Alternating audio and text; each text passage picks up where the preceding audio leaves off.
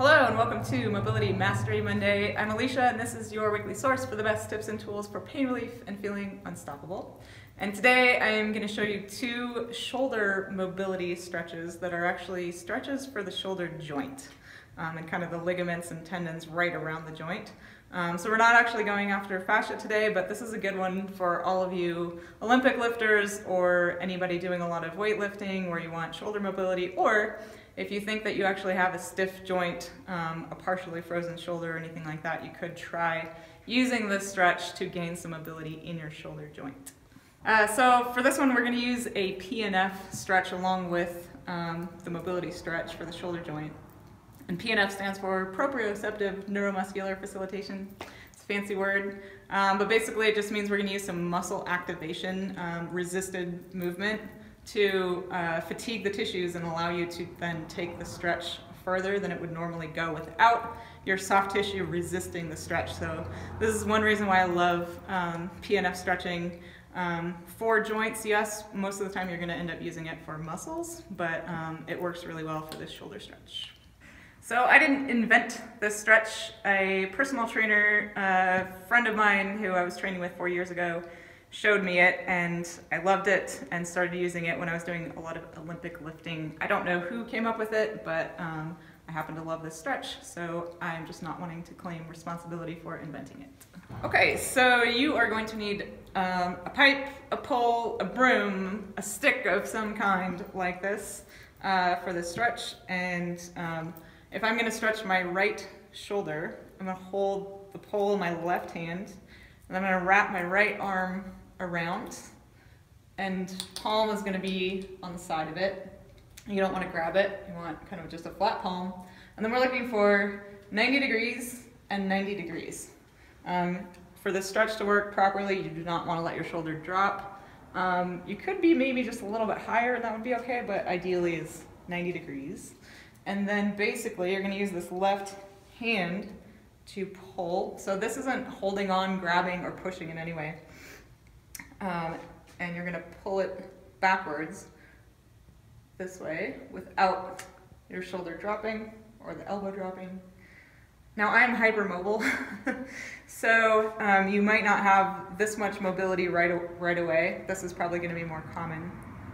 And then basically we're going to use a PNF stretch to get the most out of this. So I'm going to take it as far as I can without taking it over my edge for my shoulder, and you will do the same. And then you're going to use this right hand to push back this way. And it needs to be just a gentle push. You don't want to actually use a lot of muscle force. So take it as far as you can, and then just a gentle 3-second push, and then take it back to the starting, reset, and you should be able to go further. And then you'll push again, take it back, take it further, maybe 3 of these I like. And then the last one you can just hold it. And you don't want to strain your shoulder, so just take it as far as your shoulder is comfortable going into a good stretch, but nothing too aggressive. And you might hold it for 20 seconds or so, and then let it go, shake it out. And if you need to do it on the left side, do it on the left side or whichever shoulder you're trying to stretch. So once again, just a quick recap here. You're going to hold with your left hand for stretching your right shoulder, wrap the right arm on the inside, and then around to the outside with the hand. You're looking for 90 degrees and 90 degrees. And then you're pulling without letting your shoulder travel out to the side, down, or too far up. And then pushing against for 3 seconds, taking it back, pulling it back, pushing for 3 seconds, and that's how you do it.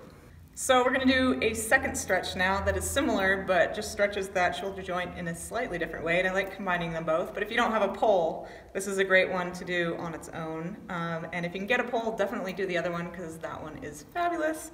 So again, for this one, if you're going to do your right shoulder, you're going to go down onto your right side on the floor.